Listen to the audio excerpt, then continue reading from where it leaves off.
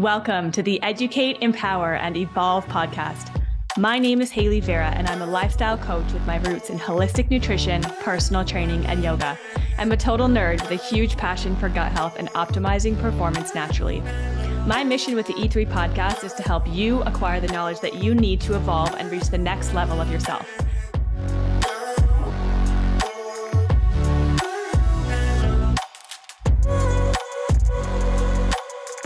All right, my friends, welcome back to the E3 podcast. I'm your host, Hayley Vera, and as always, I'm stoked to be here. That's the word that I feel today, is I feel stoked. Today's topic is one of my favorites, and everybody knows me as like the gut health girl. And today we are going to be talking about my number one tip for good gut health. And it's funny, actually, we did a client Q&A yesterday.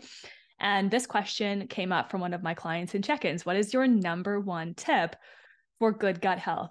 And so I brought that to our Q&A, and there was three other coaches on the call with me.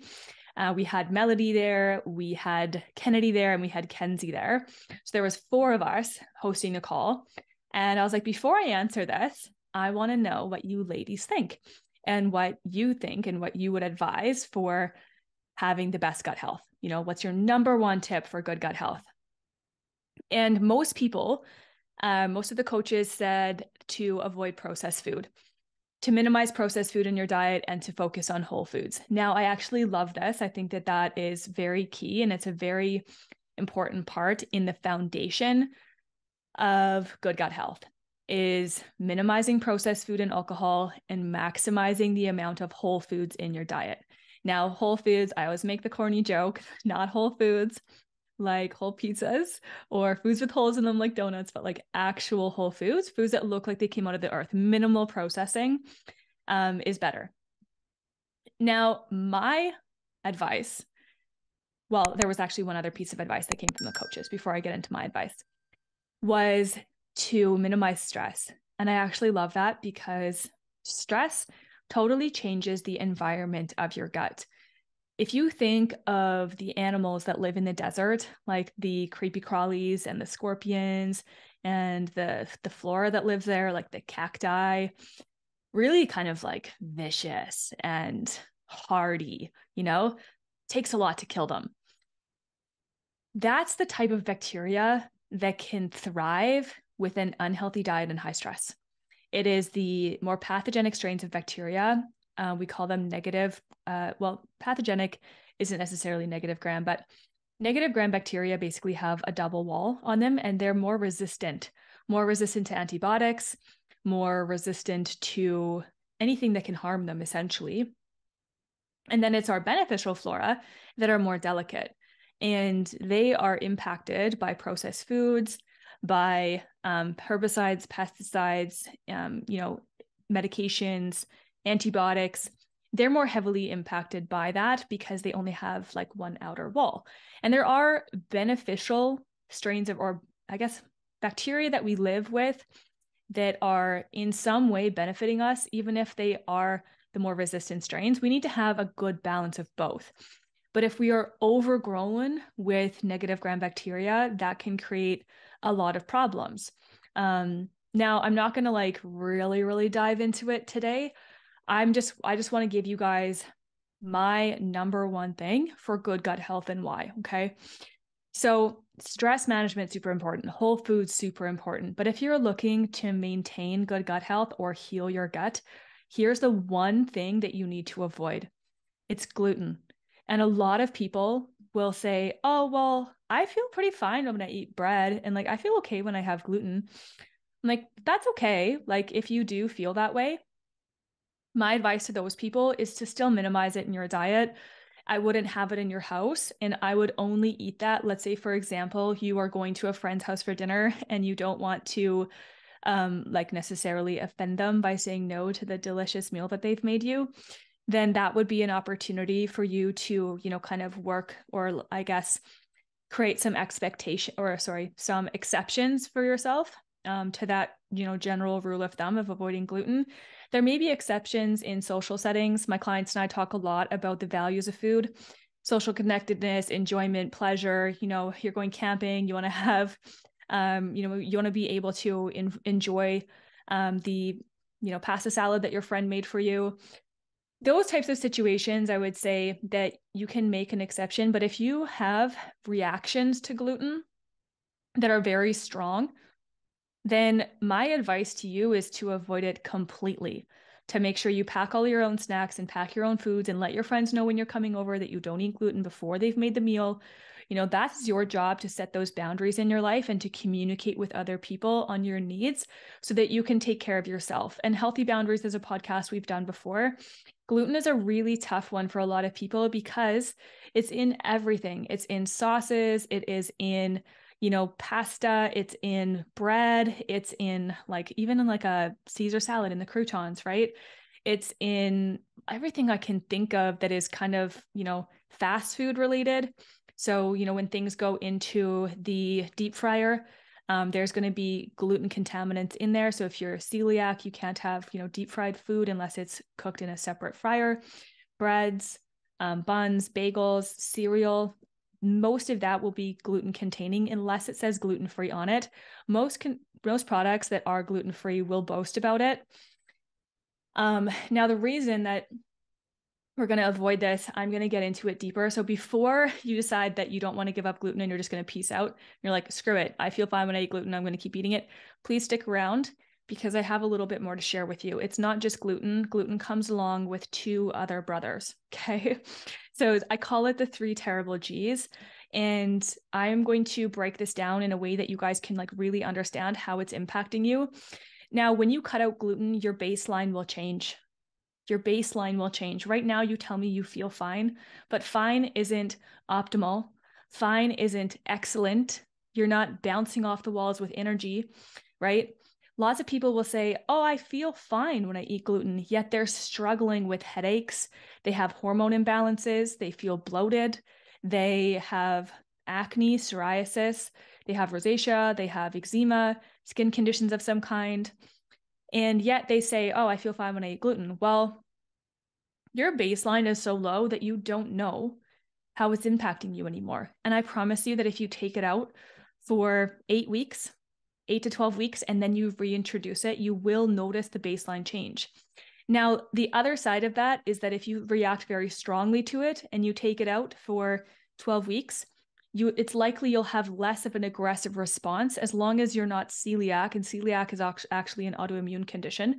But if you're not celiac, then your intolerance to it will improve because as you reduce it in your diet, you will become less reactive to it, right? So there's a couple of different directions it can go depending on where you're at with your current gut health, the severity of the hyperpermeability or the leaky gut that's going on, and of course, things like genetic differences, your own microbiome, your stress levels are going to impact that, your general lifestyle, your eating habits, how quickly you eat, what else is going to go into that is going to be very dependent on how you respond to gluten. So it isn't just gluten. There are so many things that impact our gut, but I want to focus and zoom in on this so you can understand why I recommend to my clients that they eliminate it from their diet and then use the values of food. It's Christmas time and you really want a shortbread cookie that's made of gluten and it doesn't have an allergic impact for you, then that's the time that you can make that exception. But it comes with consequences, and I'm going to explain that right now. So the 3 terrible G's, and I'm not going to start with gluten, but this comes part and party. It comes along with gluten in many products. So gluten comes in many grains.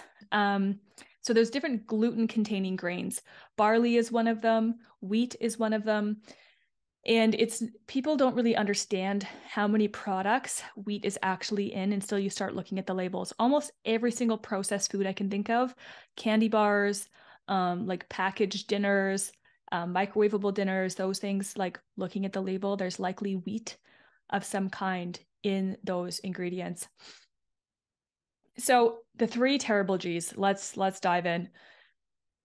Glyphosate, you guys, is a really potent, broad-spectrum antibiotic that's used widely around the world, most notably in the common weed killer called Roundup. So its herbicide effectiveness was discovered by Monsanto, who's a chemist, John E. Franz, in 1970. So by Monsanto's chemists, right? And Monsanto brought it to market for agricultural use in 1974 under the trade name Roundup. So glyphosate is an antibiotic discovered by a chemist in 1970, and the company that he worked for, Monsanto, brought it to the market in 1974. There's a really strong correlation between IBS, bowel disease, and the use of glyphosate on grains and crops. This is not isolated to wheat products, you guys. It's used on non-organic grains, corn, soy, and oats, and rice. It's been shown to disrupt the gut microbiome and increase gut permeability. So glyphosate actually has been found to reduce the beneficial bacteria in the gut because of its antimicrobial or antibiotic properties, while increasing the growth of harmful bacteria. Remember I talked about the desert and how the cacti and the scorpions survive that environment? Well, the glyphosate is creating that environment. Now, stress will also create a different environment inside your body for species of bacteria to survive, but glyphosate killing off beneficial bacteria will leave less of the protective bacteria and more of the harmful bacteria. That disruption in the gut can lead to inflammation and further increase gut permeability. So I want to talk about permeability of the gut. Now, when I talk about this with my mentor, we talk about the two zippers, essentially. And so if you imagine, take your fingers for a second and hold them really close together. Now that is how I imagine the villi, or the little fingers of my gut, how they're supposed to be held together, nice and tight. And they're held together by tight junction proteins. Now, when we get inflammation, just pull the tips of your fingers apart and there's little spaces there, right? That's what happens under the presence of inflammation in the gut, which glyphosate can cause. It irritates the gut and it creates inflammation. It also kills off the beneficial bacteria that are managing inflammation. So we are less resistant to, or more susceptible to inflammation would be the right terminology. Now, the next thing that glyphosate does is it stimulates a protein or an enzyme, which is basically a protein called zonulin. That enzyme unzips the second zipper. Okay, now spread your fingers really wide apart and look at them. Look at your hand. If you're driving, then keep your hands on the steering wheel. Look at your hand and look how big those gaps have become. Now, your palm, where your fingers meet your palm, is going to be where your immune system lies. So your immune system lies just behind this protective lining that's meant to be a selectively permeable membrane. It is choosing what is coming through into your bloodstream in terms of nutrients. And what happens when we have zonulin is actually increases under infection as well, because it wants to create a flushing reaction to flush things out so it can bring water into the gut. So zonulin, ta-da, now we have these massive gaps. So we've gone from inflammation, a little bit of separation, zonulin separates it really wide, and now you have this permeable sieve. So now we have intestinal permeability. We call this hyperpermeability.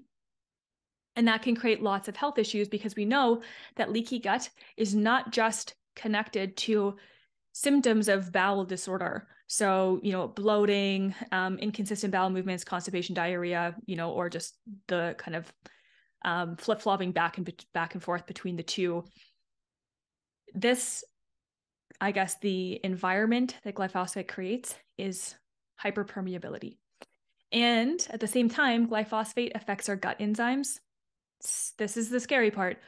Affects the gut enzymes, our muscle proteins, and depletes manganese, which leads to poor gut motility and reduced production of essential precursors to neurotransmitters and hormones. So now glyphosate is disrupting the gut, creating hyperpermeability, messing with your enzymes that break down your food, so you're not digesting your food properly anymore, affects your muscle proteins and depletes manganese, which is leading to poor motility, meaning slower transit time. And that can lead to a whole host of fermentation issues within the gut. And now we're ending up with precursors, the essential precursors to neurotransmitters not being produced and to our hormones. So now we have a disruption in our balance of neurotransmitters and hormones that impacts our mood, that impacts anxiety and depression, that impacts your sex hormones like estrogen, testosterone, etc. And glyphosate, now that there's that leaky gut, if we keep piling it in there, we have gluten for breakfast, lunch, and dinner, we have cereal, we have sandwich, we have pasta. Now that it's meant to be selectively permeable membrane over time becomes very damaged, and just whatever the hell wants to go through there is going through there. Glyphosate can get into our bloodstream, and can cause neuroinflammation, and that can actually create neurodegenerative decline. And we actually see a lot of relative to conditions to leaky gut, things like arthritis, asthma, like anything inflammatory, essentially. There's a lot of science that screams collateral damage. And I actually wrote a blog post on this, and I showed an increase in the rise of bowel disease in the correlation with the increase in use of glyphosate. And it is so scary how close those graphs are. Now let's take a look at gluten. So gluten usually coming in combination with glyphosate, but gluten doesn't necessarily have to come with glyphosate. You could have an organic wheat, and you're like, great, I'll just eat organic wheat. Hold your horses. Before we get there, gluten is a protein found in wheat, barley, and rye, okay? While it's commonly associated with celiac disease, many people unknowingly have an adverse reaction to gluten without having this disease. Gluten is really hard to break down because it's a very complex protein structure. In the right environment, it should be broken down in the stomach, okay? Your stomach is where your proteins get broken down. They come in long chains of amino acids, and we call these peptides. And then your hydrochloric acid is meant to break down those chains into smaller absorbable amino acids. But when we're stressed, we produce less hydrochloric acid, okay? When we have less hydrochloric acid, that alone can lead to protein malabsorption and protein maldigestion. And so that sets us up for fermentation of proteins in the large intestine and in the gut. And that can lead to negative gram bacteria overgrowth, like fermentation, so bloating, gas. And also when we have less hydrochloric acid production, it can actually set us up for SIBO. So eating in a stress state and eating gluten in a stress state, how many people are eating gluten on the go in their car, smashing back their burger or their breakfast sandwich on their way to work? Like that is a really perfect storm to create leaky gut. And SIBO. So if gluten is allowed to go undigested from the stomach into the small intestine, it can act as an irritant to the skin of the villi and the intestinal wall. So if we're eating in a stress state or we don't have good hydrochloric acid production, there's a lot that goes into making hydrochloric acid, and maybe you're just not good at producing it for various reasons. Another podcast on that. Then what happens is that gluten gets into our intestines from the stomach where it's already supposed to be digested, but it's not, and it irritates the intestines. And that can inflame and create leaky gut again. So it's separating those junctions of the gut wall. Now, gluten, not well digested, likely due to its content of proline-rich amino acids. Those are the ones that are particularly difficult for the body to break down, and they require specific enzymes to do so. And some people struggle to produce the enzymes necessary to break down those proteins. And we already know that glyphosate plays a role in our ability to produce enzymes in the gut as well. Now, finally, you guys, let's move on to the brother of gluten, which is gliadin. So gluten and gliadin come hand in hand. They come piling in together. It's like Dumb and Dumber. They're just never apart. So gliadin, I don't know if that was the best analogy there. My brain just went to Dumb and Dumber, the movie, for a second. And I just had this image of them like riding that scooter together. Do you guys remember that scene where they're like, and then the one guy on the back pees and they're like stuck together when they get off the bike? That's gluten and gliadin. They come piling in together. They are not separate. So even though they're considered separate proteins, they're going to come in conjunction. So gliadin, again, found in rye, barley, and wheat, component of gluten, a group of proteins that gives its dough its elasticity and helps it to rise. So gliadin triggers the upregulation of zonulin. And that, again, remember we have gluten, even if it's organic, it's hard to digest, creates irritation of the gut wall. Then gliadin comes in, increases zonulin. Now we have irritation, first zipper, zonulin, second zipper. Boom, back to the same hyperpermeability, even if it's an organic wheat. So you may not have the same damage to the gut. You may not have the same, I guess, collateral damage in terms of like wiping out the microflora, etc. With just gluten and gliadin, but when the three of them come together, that pushes us into the development of leaky gut. So let's recap. Gluten might not be well digested due to lack of hydrochloric acid or insufficient amount of enzymes. Gliadin and glyphosate increase zonulin, and glyphosate disrupts the delicate balance of microflora and increases gut permeability. So for some people, giving up gluten can really unlock a new level of their health and energy. And I know that it does for me. This is usually true for people who are experiencing the onset of IBS or digestive distress. Now, other less common symptoms of leaky gut can present as fatigue, brain fog, acne, asthma, hormone imbalances, depression, anxiety, joint pain. That's all related to the health and integrity of your gut. And remember that glyphosate messes with your hormones and neurotransmitters. If you're struggling with anxiety and depression or hormones imbalances like major mood swings, bad PMS symptoms, you really need to work on incorporating more organic grains and getting off the glyphosate. So additionally, you guys, many gluten-containing foods are high in refined carbohydrates, which can, obviously disrupt our blood sugar balance and further contribute to low energy levels. Just the micronutrient density is not there. So by replacing these foods with nutrient-dense options, you will improve your overall nutrition and fuel that your body needs to thrive. So eliminating gluten, you guys, focusing on organic grains. I recommend things like rice, black rice, red rice. Black rice, you guys, has more phytonutrients than blueberries, antioxidants than blueberries. Sorry, so fascinating. Rice, oats, buckwheat. I love buckwheat, actually, really awesome grain.